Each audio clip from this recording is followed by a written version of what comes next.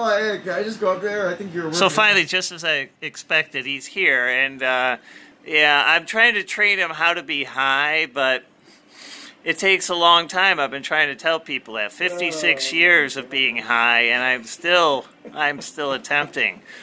So today, on the way over, everything was going really well until the figure of Spider-Man that's worth about $179 fell off the wall. And it's okay now. I realized that I had gone into that closet, and I think I hit the door hit, and I think I'm responsible. I've left him there, and I've taken pictures. And you'll probably see that he is here with a mask on, and we are social distancing, as we always do. But we wash our hands, and we're all safe here. So today is a great day because I'm finally high and I'm able to cope with the pain. So this is a really good thing. So thank you. This is Freddie signing out under a minute. Be safe. Love everybody. But don't love the people that are jerks. Be nice. Bye.